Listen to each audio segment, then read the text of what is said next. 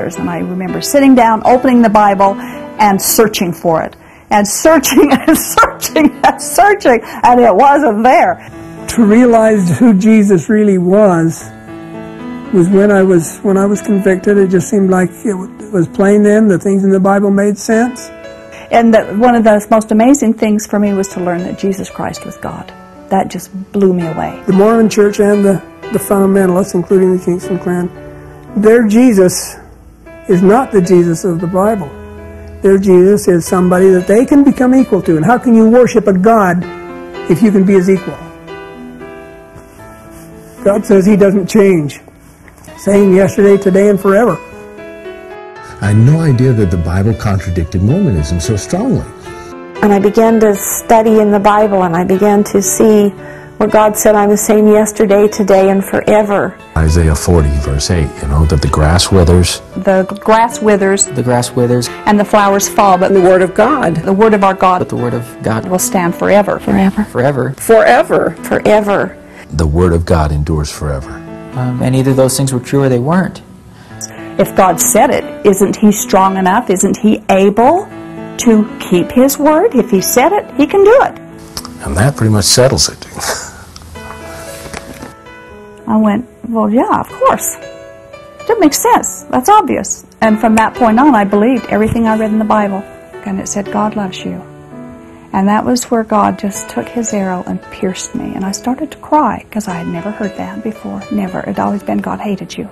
It's so exciting when you've been raised in a lie and you find the truth, the beauty. The beauty of the truth and the simplicity of it, and yet the depths of it. When I became a Christian, and I realized the gospel means good news. And I look back at what I'd grown up. That wasn't good news at all. I hadn't learned any good news when I was growing up. Everything that I learned as a gospel as a child was bad news. That's why I ran away from it, because it was such bad news. Well, the good news is focused on a person. The gospel is a person. Salvation is a person. First time I went to church after I was saved, they were singing songs to Jesus. And I just stood there and bawled. I just cried and cried the whole service. All I did was cry. Everybody thought I was really weird, because that's all I did was cry. Because everything was Jesus-centered. In the group, in the polygamy group, everything is them-centered. It's not you-centered. You do die to yourself in one of those groups because you're not a person. It's them-centered. So when you get out and you see that Jesus is the center of it, it's just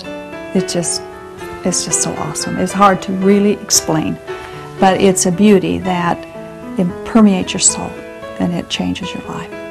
It's awesome. I was invited to go to a Christian church, and it was really difficult for me to want to step into one of these churches that I've been taught my whole life was an abomination. The Lord just really spoke to my heart in that church. I felt like the pastor's message was directed right at me. And before I knew it, I was just standing there as we were singing, and I was crying, just crying, and I didn't know why. And I accepted Jesus as my Savior that day. I could rest in what Jesus did for me, because how on earth could I earn my salvation since I finally understood the sin nature. Just knowing that I don't have to perform, that I'm saved by grace, because no matter what I could do, I could have never got there anyway. Not in anything I could do. I couldn't have been good enough. And that's the joke of it all, that in the Mormon church they're living by. They're never going to be good enough, and they're working their tail ends off, bless their hearts, and that's not how they're going to get there. Christ already did it. In regards to saying that he would deliver you, was he faithful to that promise? Oh my goodness, yes. My goodness, yes. If God says he's going to deliver you, he'll deliver you from everything. He's done a pretty good job, I'd say.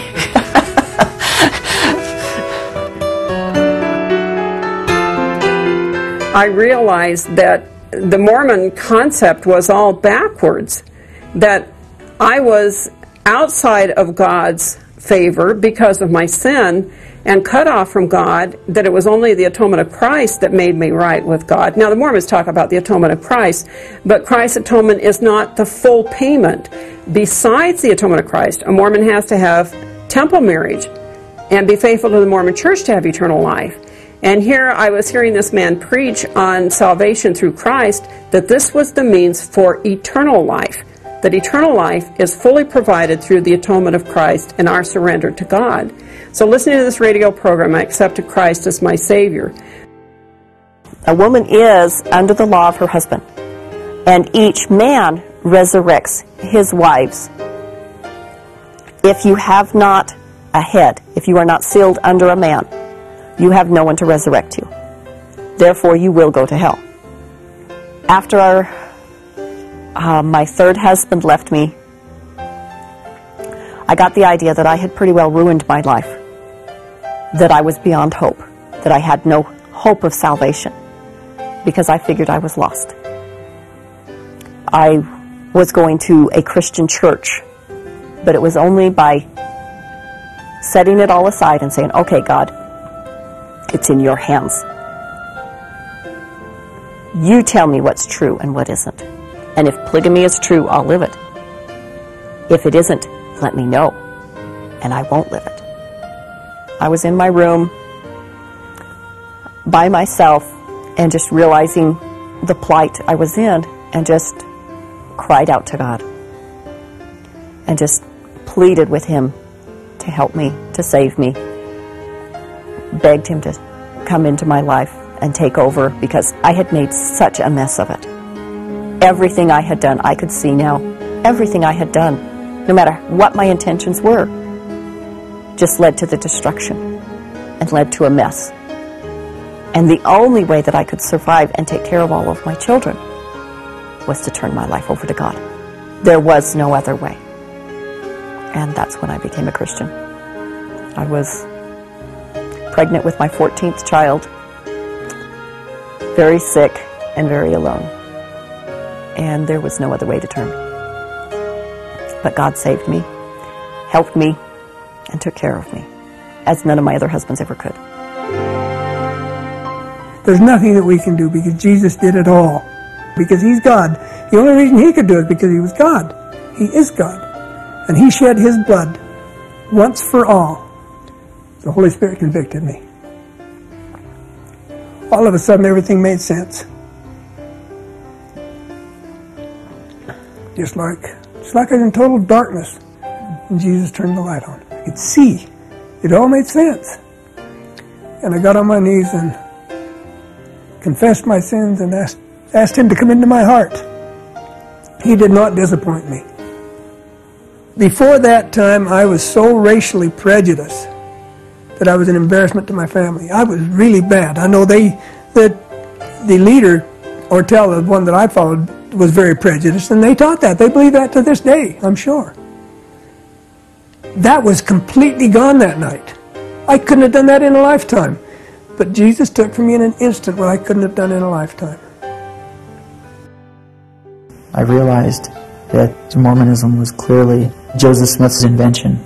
I've repented for thinking that God was once a man. I mean, that's just utterly blasphemous. I've repented for thinking that the blood of Christ was not sufficient. You know, those things strike at the very character of who God is. And so that's why I am where I am today. I was looking for something. Really, I was looking for someone. I was looking for Jesus Christ. And I finally found Him. I was very hungry for the truth. So I started